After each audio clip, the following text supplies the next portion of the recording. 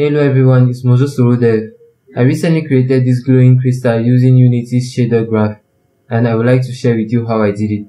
So if you want to know how to get this, check the links in the description and subscribe if you want to know how to use this in games and other projects.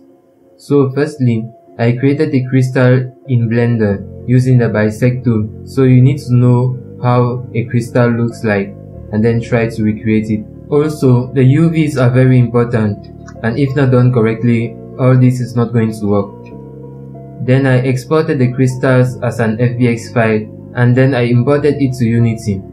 Then I created a new shader graph with float properties which permit me to control their values in the inspector.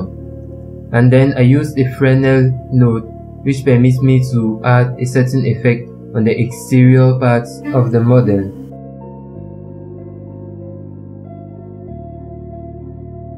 Then to test this, I created a new material with this shader graph and I applied it to the crystals. And this is what it looks like for now. So I needed the lower part of the crystal to have a different color from the upper part.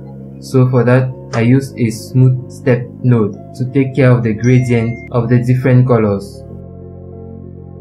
Then I changed some colors and the intensity, and this is what it looks like for now. And then I created a few variants to have different colors, and this is the final result. So if you want to know how to get this, check out the links in the description, and don't forget to subscribe to know when I publish a video on how to use this in games and other projects. Also, check out the other videos and other projects I made. Feel free to subscribe and check out the links in the description. Thanks for watching.